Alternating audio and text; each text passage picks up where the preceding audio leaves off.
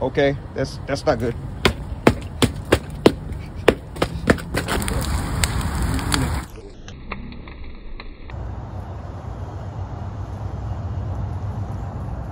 Uh-oh. Let me show you something!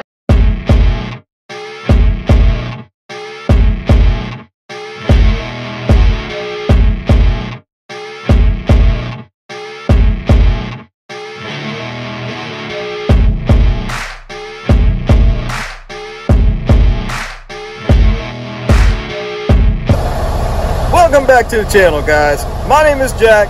This is GasDiesel Garage, and in today's episode is Don't Get Screwed by the Dealer. And if you guys got a 2018 to a 2020 Freightliner Cascadia, you might want to stay tuned. Let's get started. Okay, we're gonna link up to the Detroit diesel section of my diagnostic stuff here. I like to use the OEM stuff instead of J-Pro. That's just me. Okay, we need to see okay. And we'll let that just boot up a second, and we'll be right back.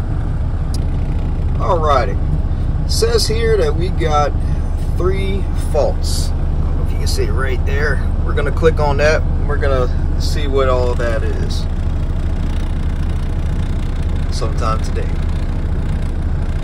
Alright, got a few codes there. Right here I'm looking at this side radar. There's a problem with that, and that's what this video is all about, is the side radar and why this is messed up.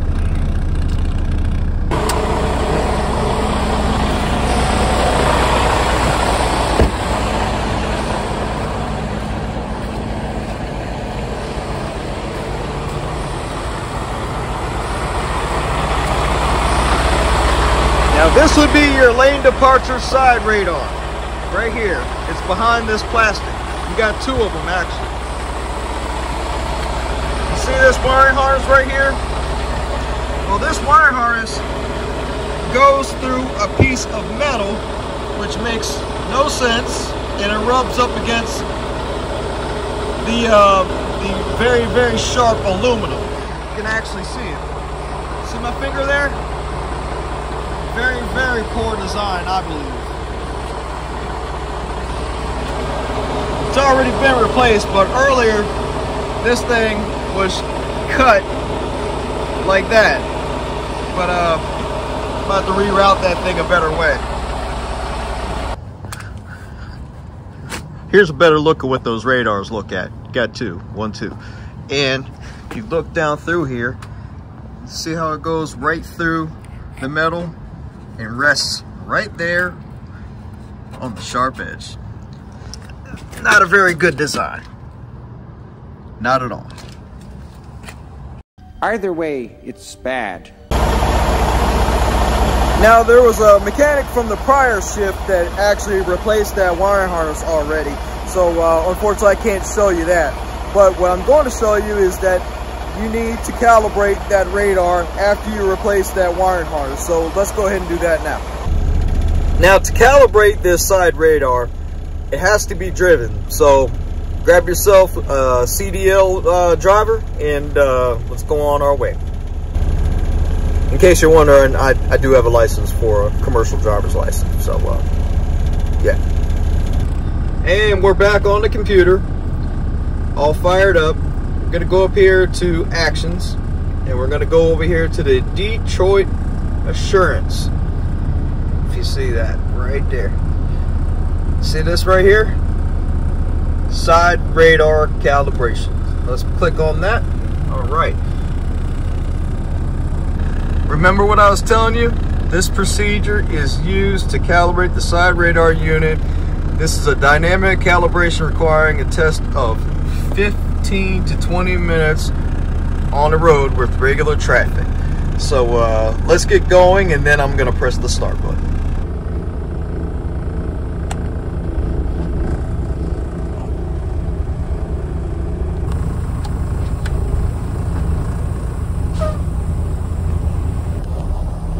If you guys are wondering why your adaptive cruise control is unavailable, it's because anything that goes bad with the side radars, the front camera, the ABS sensors, any of that, if any of that stuff is bad, then you're gonna have that adaptive cruise control unavailable. So as soon as we calibrate this thing, all that should go away, all that.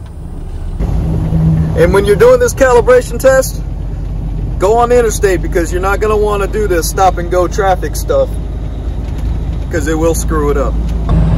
Alright, now that we're rolling, let's go ahead and press start on this. I don't recommend doing this. Alright, press start.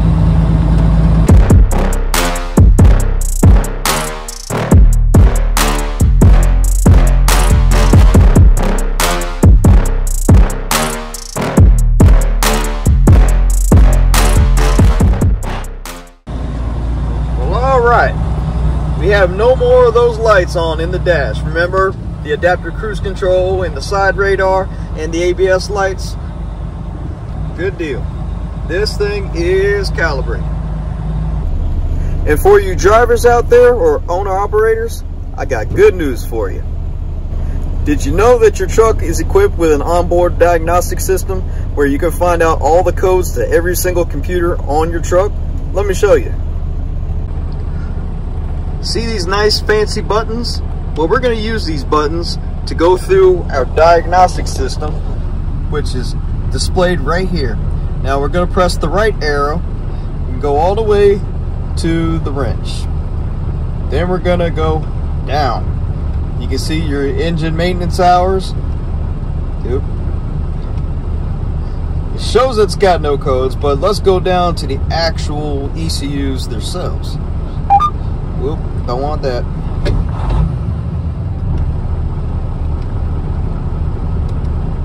Alright. Here's all your ECUs. MCM, MCI, just kidding. All the ECUs that monitor everything, like your ABS. Let's look at the ABS and see if there's any codes for that. Right, no faults detected. That's good stuff. And then let's just go down to a couple more that you might use. Let's go down to the TPMS. That's a good one. TPMS. No faults detected. That's good stuff too. And you got your VDRU, which we were messing with today. And software update, yeah, good luck. If you can find a good Wi-Fi connection, maybe you might be able to get that. But all the things that you can check out before you go to the dealer and get screwed. Well, if you found this video informational and helpful, please, I urge you, like, subscribe, and share this video, and we'll just have to see you next time. Peace.